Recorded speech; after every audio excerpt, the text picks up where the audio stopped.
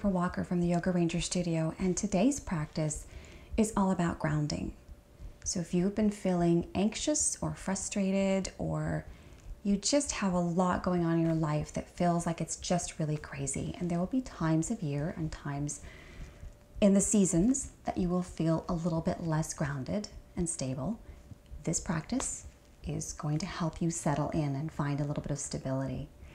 Couple of props that you might want to have. You can use a blanket or something underneath to give yourself a little bit more comfort for some of these poses. Optional, entirely optional. A second blanket folded up about 4 times, or a beach towel, so it gives you a little bit of height for some of our seated postures, so you get a little bit of the pelvic tilt forward. And for the very end, I'm going to offer you a couple of alternatives to our end pose. And for that, you might use a bolster if you have one. If you don't, a pillow from your bed or a couple of blankets or just something to kind of wrap your arms around would work perfectly. But since we're not going to be using this right now, we'll take it off to the side. We'll take our other blanket across the back because we'll be using that momentarily. But we're going to start with a toe flip. So you're going to lean forward, take your toes, flip them over. And I like to do this manually because sometimes my toes do not do what I want them to do. Now, you can sit up or you can keep your fingers on the floor. This depends a lot on how your toes feel on the bottom of your feet. Take some nice deep breaths. We're just going to be here for about 6 breaths.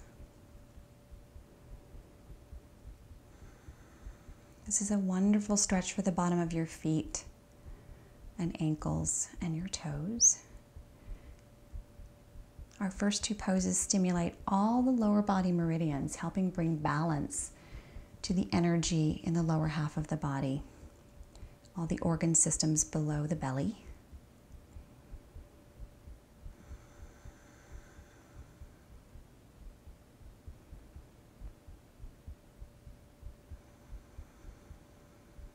Last deep inhale and exhale.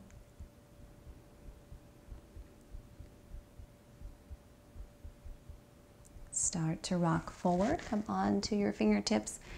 Flip those toes back and maybe kind of tap them against the floor. Curl and uncurl, wave them around. And then our second pose, lay those feet flat and sit back. So this may be where you need to stay. If you want to go a little further, you can start to take your hands back behind you and lift your knees off the floor. If you have a little bit more space in the top of your feet, you can take your hands to your heart.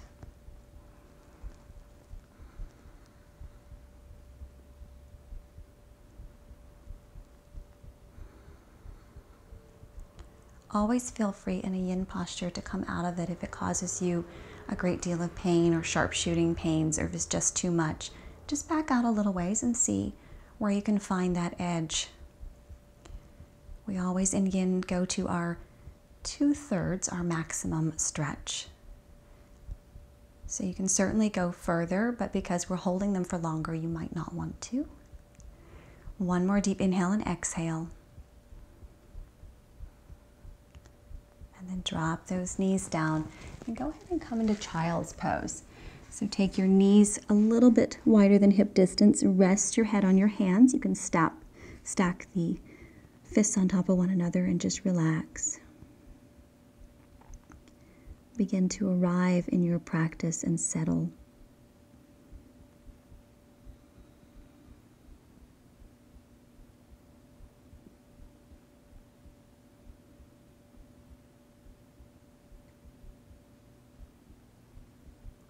Slow your breath. Allow your exhale to be a little bit longer than your inhale.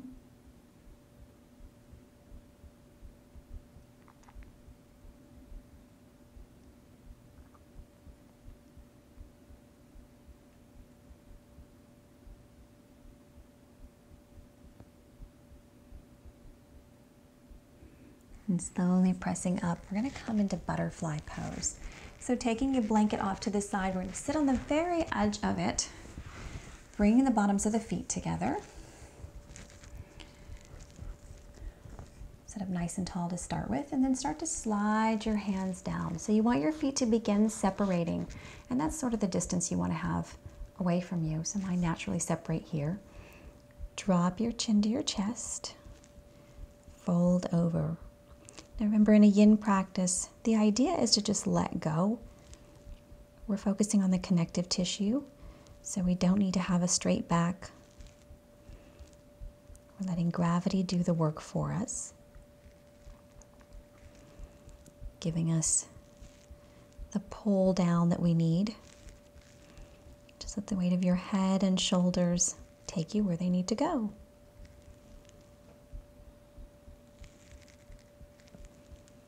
If you find that your head is much closer to your feet, you can always rest your head on your feet, or you can make use of the bolster we have off to the side as well.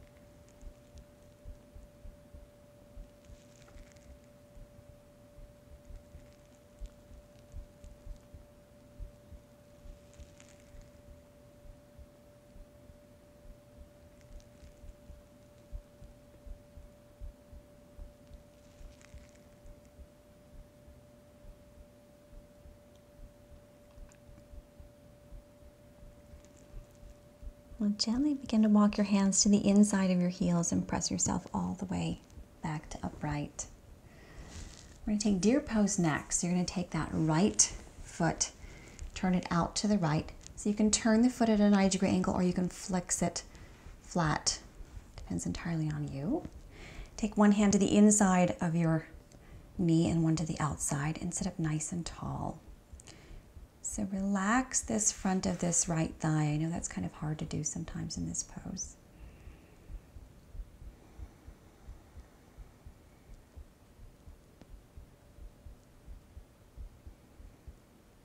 Sense gravity. Sense the ground beneath you, the stability.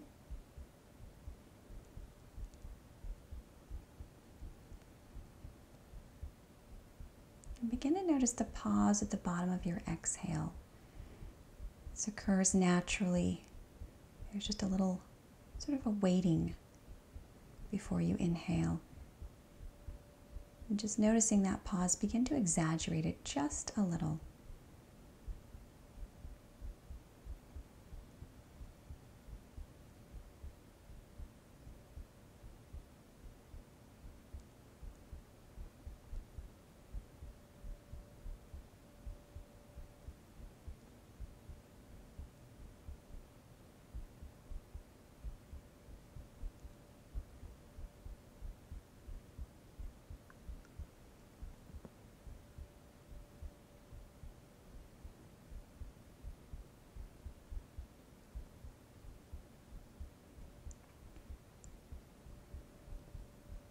And go ahead and take that right leg out to the right. You're going to bring that left foot in to the hip. So if this does not work for your knee, you can always keep that foot out there in front. You're going to walk your hands and fold forward. Just for 6 or 7 breaths. Remember to release your feet and let gravity take you where it wants to go.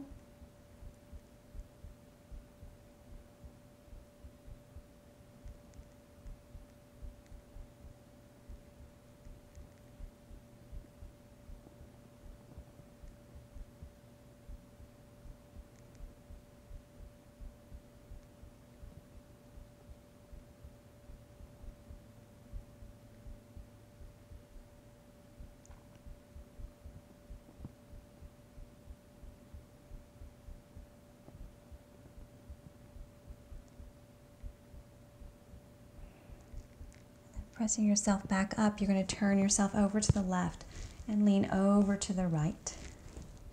Take that left hand on your left knee and just start to drift your right ear over to your right shoulder.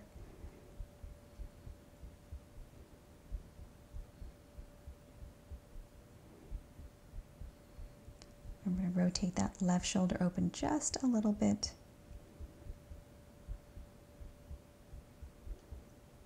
And sense the back of your body, the back of your leg and your hips, stable on the floor.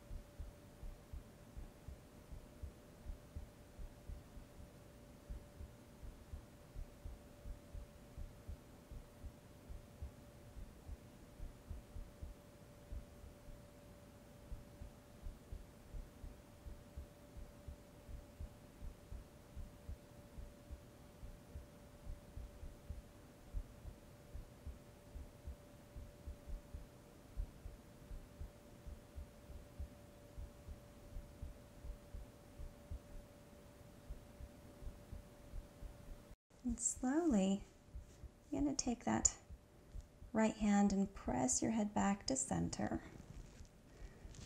Take a deep breath here. I'm going to come right into pigeon from this. So go ahead and lean over your left knee. Turn that foot out, walk your right foot back behind you. So for pigeon, if you want to use that blanket and tuck it underneath your hip and put it to support, you can. Start with walking your hands out for just a breath here, lengthen, and then start to lower yourself down. So another alternative for this pose, if this is just not available for your knee, is to roll to the outside edge of your hip and take that foot out a little further. If you are able to take your head to the floor or onto your elbows, go ahead and take that version.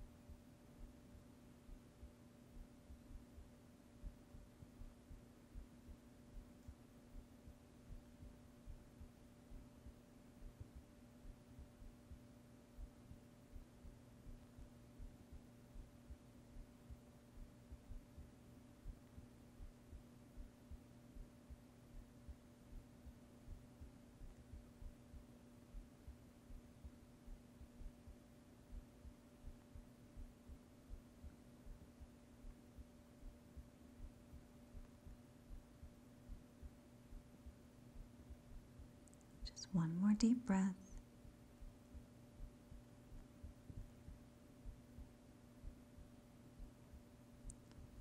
Gently start to walk your hands back to center.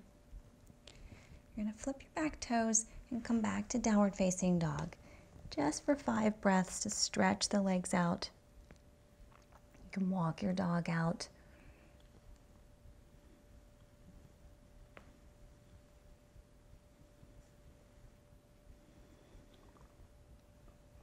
Shake your head out, yes and no. And go and come back down onto your knees. And come back into your butterfly position. Bottoms of the feet together. We're going to switch sides. Taking that left leg over to the left. Hands on the inside and on the outside.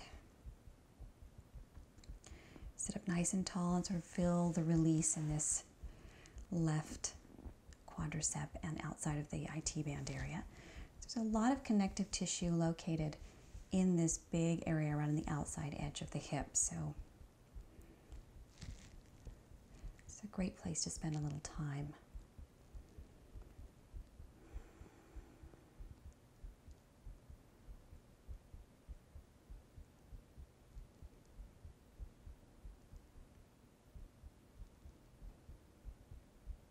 Once again, return to exaggerating that pause at the bottom of the exhale.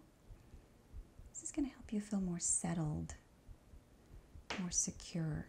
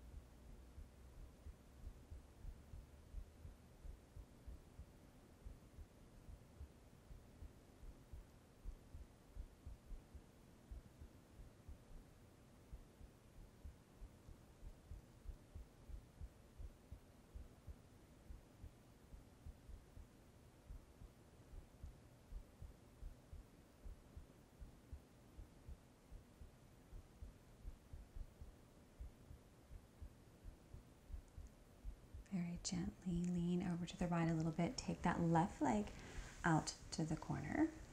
Wiggle the toes a little bit. And then go ahead and pull that right foot in if that's okay with your knee. So we're going to start with the forward fold to begin with. So go ahead and walk your hands forward. And know that every side is different. So if in this side you can't fold as far forward, that's just very normal for most people to have one side that's far more mobile than the other. Keep some softness in that left knee.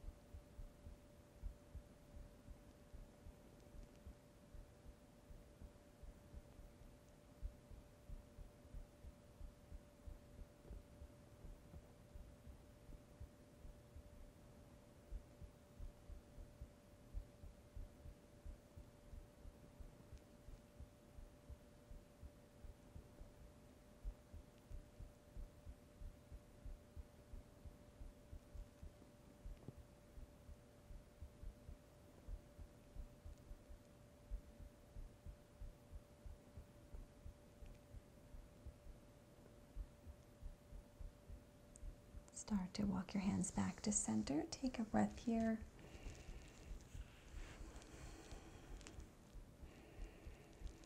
And start to turn yourself over that right knee. Lean over to the left. Rest your hand palm up on your knee or on the floor. You're just going to rest your right hand on your knee. It's going to give it a little weight. And you can start to drop your left ear over to your left shoulder.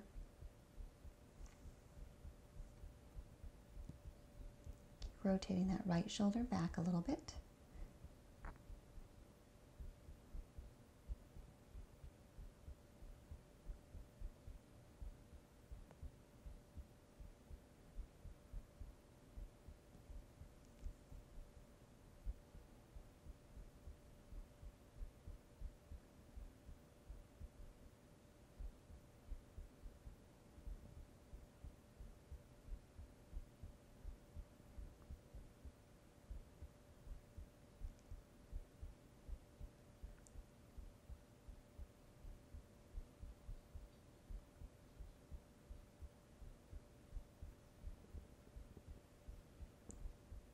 Keeping your connection with your breath, allowing the exhale to be longer, that pause to be a little longer.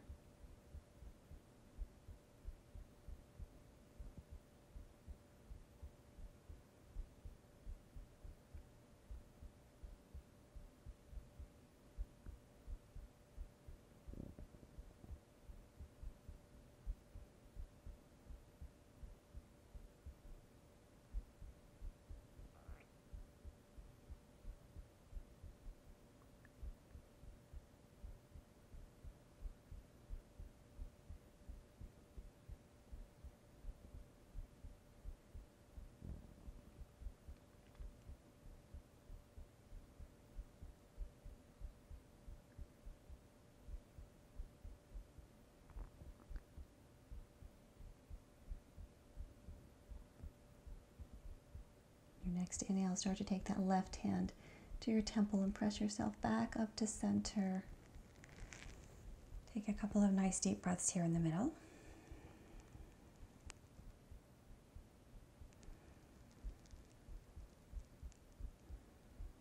And then moving into our pigeon pose.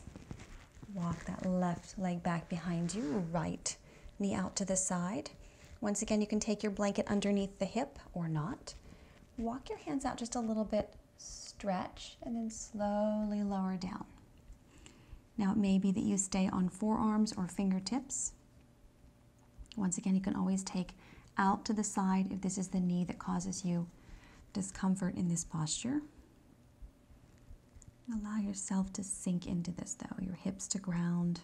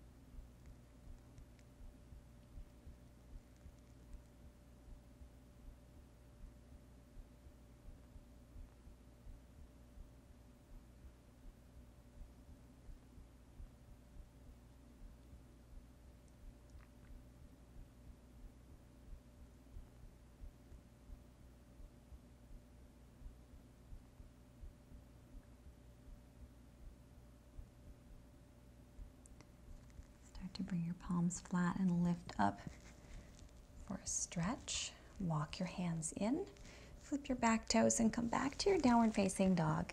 Just for 5 breaths here.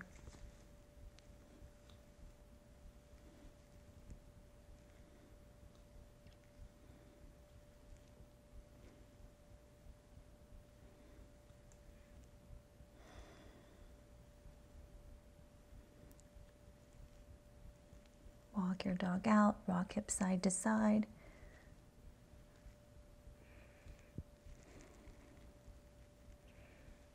And then go ahead and come down onto your knees and all the way down onto your belly for Sphinx pose. So you're going to take your palms together, relax the lower body, pull the shoulders away from the ears, and then drop your chin to your chest.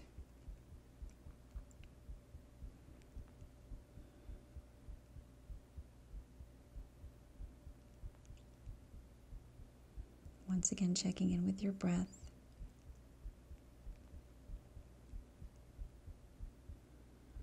Allowing your breath to be full. Long inhale and exhale, extending that exhale and that pause just a little bit more. It's going to allow your chest to sink down a little bit deeper into this pose.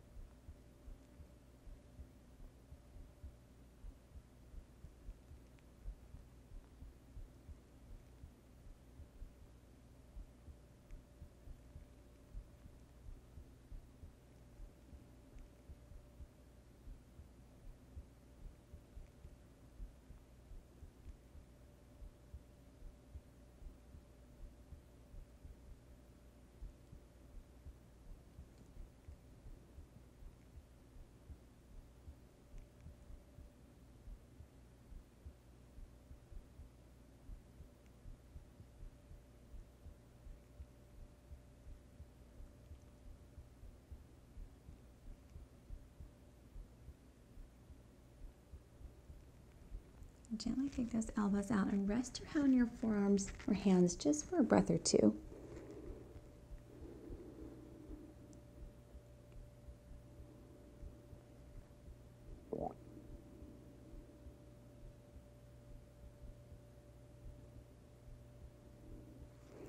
Walking your hands underneath your shoulders, you're going to come back into child's pose. Big toes together, knees a little bit closer than usual. You can rest your head on your fists stacked on top of each other or your hands, forearms, floor.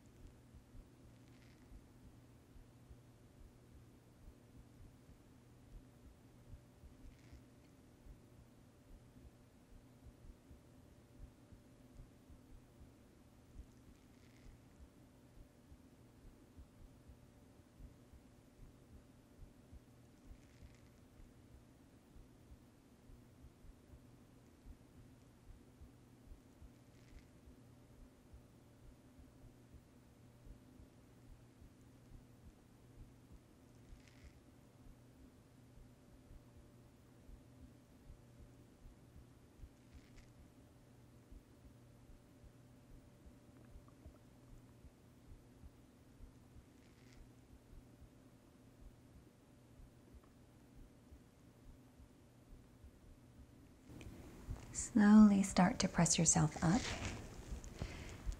And you're going to take that blanket that you have that's folded up, sort of crossways across. This helps your knees take a little bit less compression here. Taking that right leg out, we're going to come into winged dragon. So lift that back knee up, flip the toes, and then drop it back down, toes flat. You're going to walk that right foot over to the right just a little bit and turn it out at a little angle toward the right, and then roll onto the outside of the right foot. Come down to wherever you want to come down to. We're going to be here for about 2 minutes.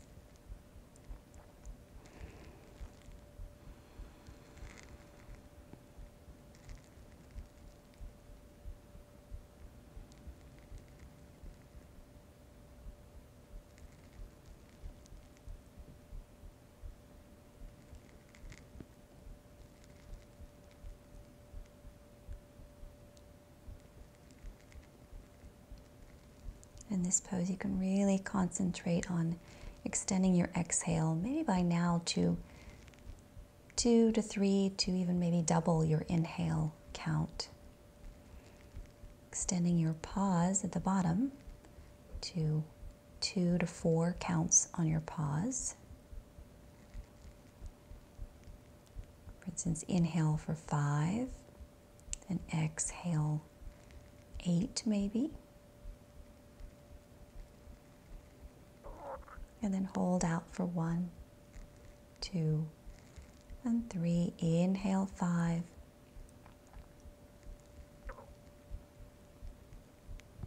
Exhale maybe 9.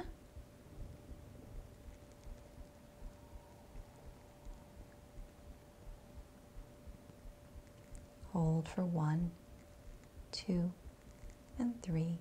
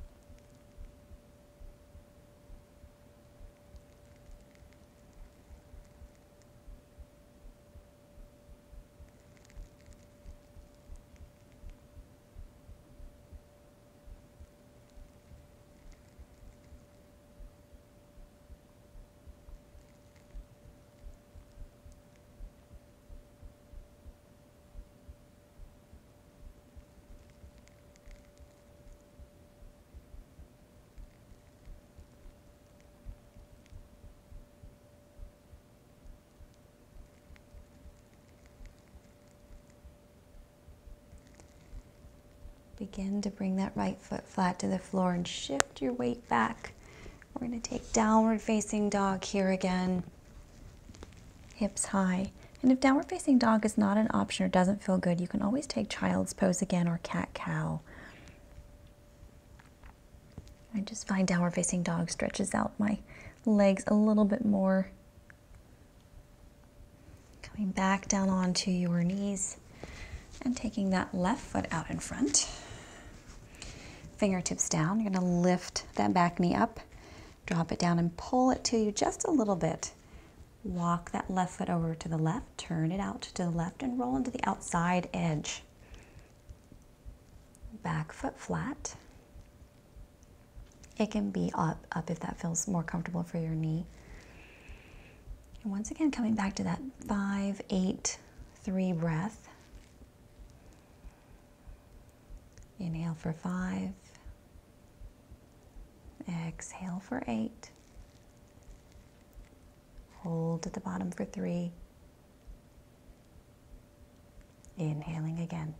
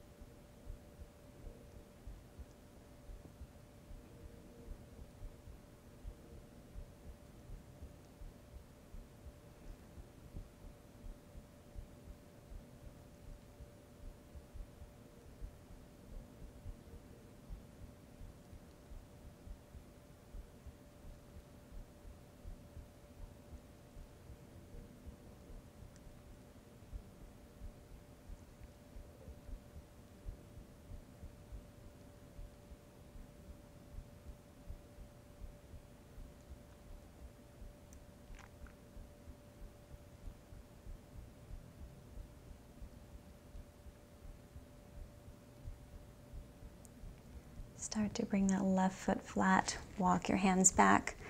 Shift back into cat-cow, child's pose, or downward facing dog.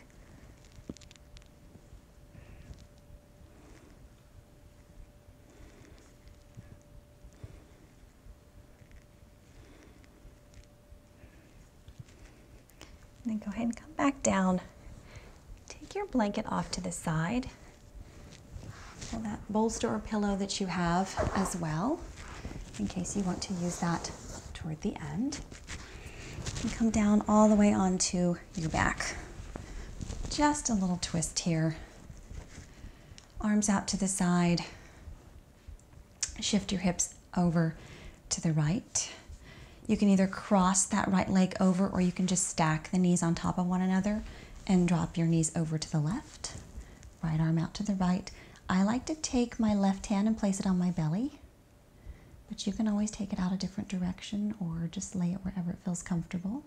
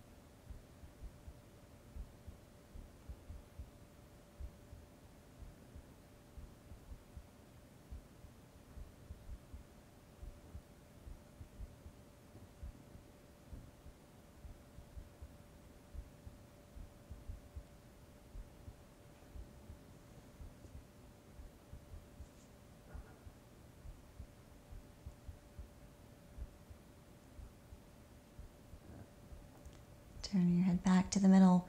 Engage your core. Bring those knees back through center. Take a moment here to let the back come back to neutral.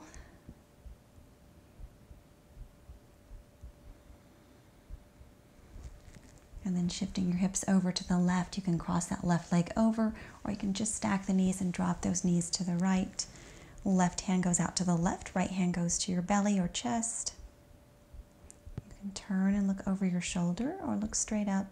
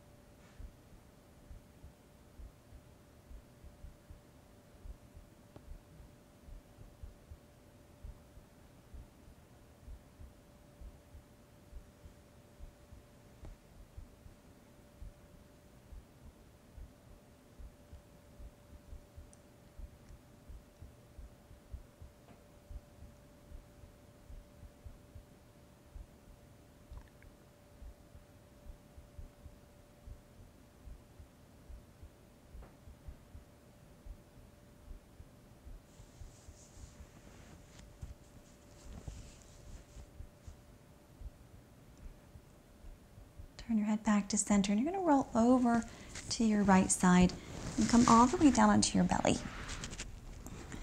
So here's where your options are going to come in. We're going to take a couple of breaths here in a face down Shavasana.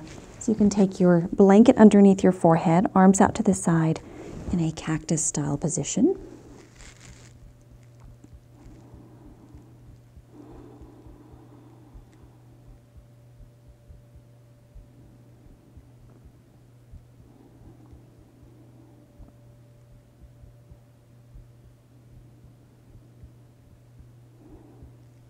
And for Shavasana, you can feel free to stay in this position, or you can roll to your right side, take your bolster or pillow,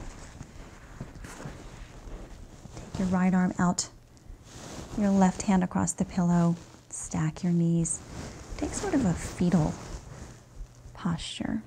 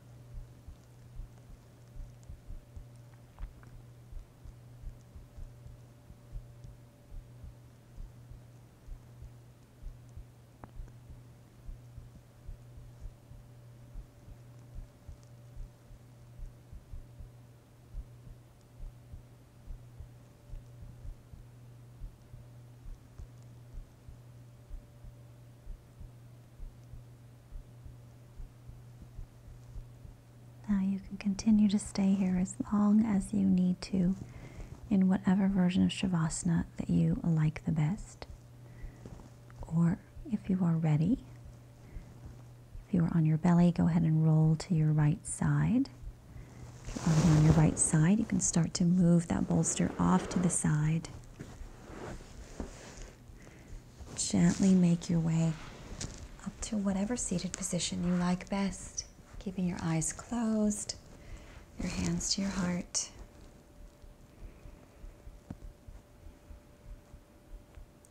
So take your right hand to your belly, right above your belly button, your left fingertips down to the floor.